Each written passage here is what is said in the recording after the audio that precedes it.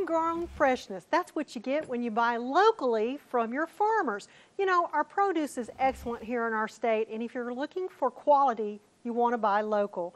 And you can look for those in places like the U-Pick Farms, the farmers markets, or even your local grocery stores. And if you check in your grocery stores and you don't see something locally grown that you know you have in your area, ask the manager. Ask them to bring it in so that you can have Mississippi locally grown produce available for your family meals, because it truly is the freshest. And there's so many varieties to choose from. We've got 43 different varieties of vegetables and fruits that we grow here, so you want to be sure to use those all throughout the year for your family meals. This is a simple recipe. It's using roasted vegetables with some quinoa.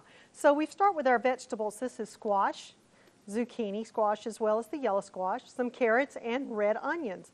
Now all you do is chop them the size that you want. Take about a tablespoon of olive oil, just stir it all around in there good so that it's coated. Pop them in a moderately hot oven, and then you just let them roast for about 20 minutes. This is a great way to do vegetables and to have them readily available for many things. I like to do this.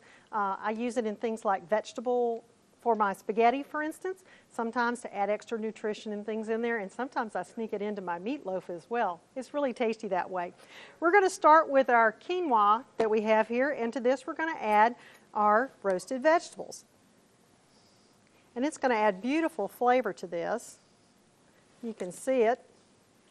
Just so very pretty. And again, it's a simple dish to do. We're just going to sprinkle on a little bit of sea salt.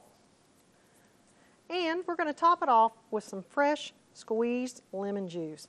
This is going to make for a delicious side salad that you can have, or a side dish to go with your favorite meat product that you have at your family meal.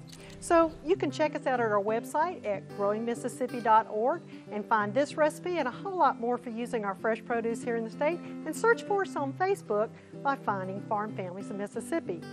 Oh, this is just going to be great for a family meal. We invite you to learn more about Mississippi agriculture and its importance to your daily life. Visit growingmississippi.org.